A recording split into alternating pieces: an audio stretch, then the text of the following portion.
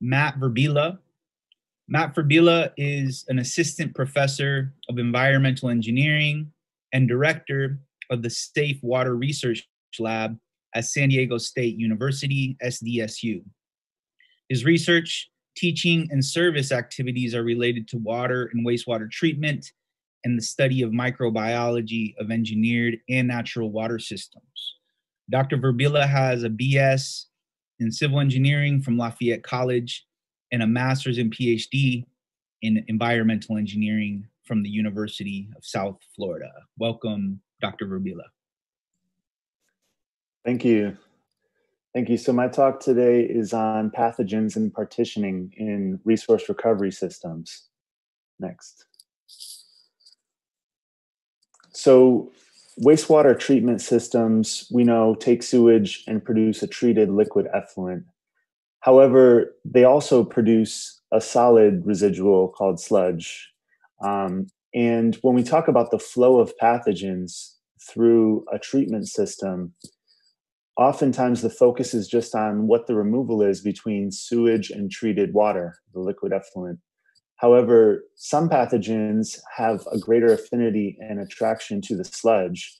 And if we were to consider the removal just from the liquid part, as in the difference between the sewage and the liquid effluent, compare that to the overall reduction, which is the difference between the sewage coming in and what's leaving in the liquids and the solids, the two calculations would produce different results. Next. So what causes pathogens to be more in the sludge versus more in the liquid? So some pathogens have a greater attraction to solids. They end up more in the sludge than they do in the liquid. And certain technologies have the need to remove sludge more frequently. And certain wastewater treatment technologies also produce different types of sludge with different characteristics. And all of these factors affect whether or not pathogens end up in the liquid effluent or in the sludge. Next. So this is results from a study that our students did in collaboration with colleagues at the University of Minas Gerais in Brazil at a research and training center in Belo Horizonte. This is a pilot scale sewage treatment system that uses anaerobic technologies combined with algae-based technologies for treating wastewater. Next. We measured the concentration of virus indicator, coliphage, in different points throughout this treatment system and found that the viruses had a low affinity to the solids and they were mostly found in the liquid effluent. Now, in contrast to that, other groups have reported that SARS-CoV-2, the virus that causes COVID-19, has a potentially higher affinity to solids and is regularly detected at higher concentrations in the sludge. So depending on which pathogen is of interest, they might be more prevalent in the liquid effluent or they might be more prevalent in the sludge. Next slide. So why is this important?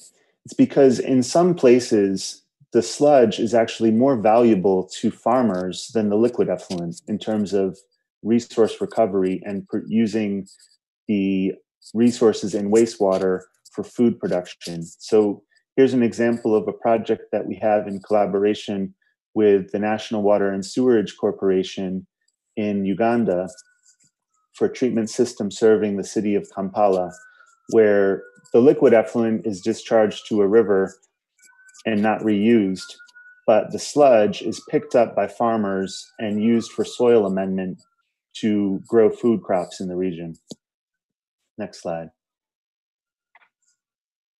So our objective here to try to promote greater equity in terms of managing the safety of food, energy, and water systems is to open up access to scientific data.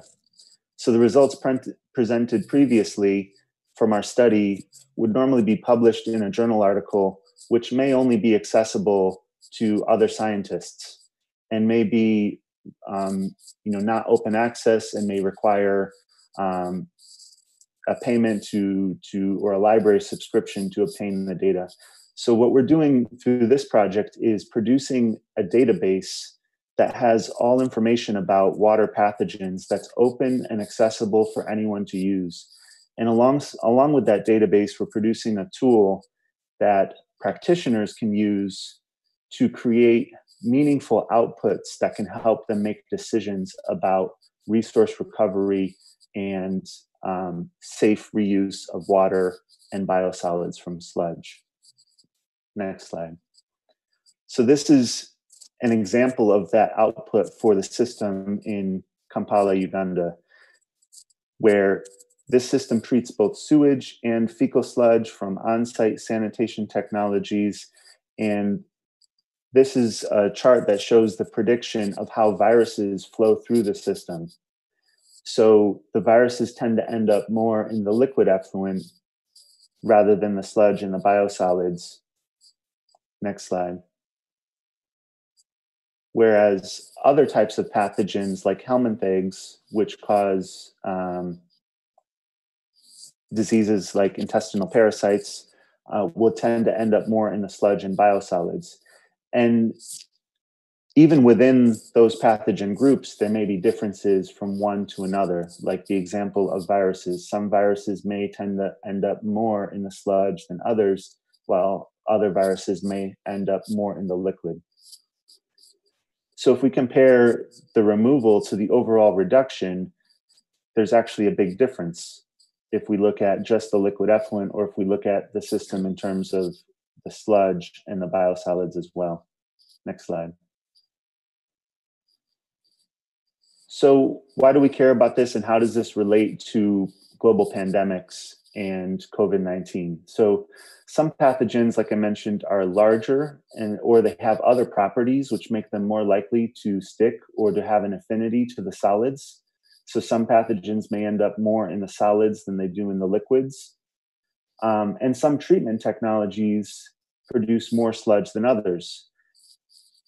Combined with that, sludge is more valuable than treated wastewater in some places, and the opposite is true in other places. The treated wastewater may be more valuable than the sludge for resource recovery. In terms of COVID-19 and the use of wastewater surveillance, SARS-CoV-2 concentrations in primary sludge have been used in several research studies throughout the world as the basis for wastewater-based epidemiology or wastewater-based surveillance. So understanding how pathogens partition between liquid and solids is important for using these types of methods to manage global pandemics. Next slide. That's all. So I want to appreciate the contributions from our students and from our colleagues for this work.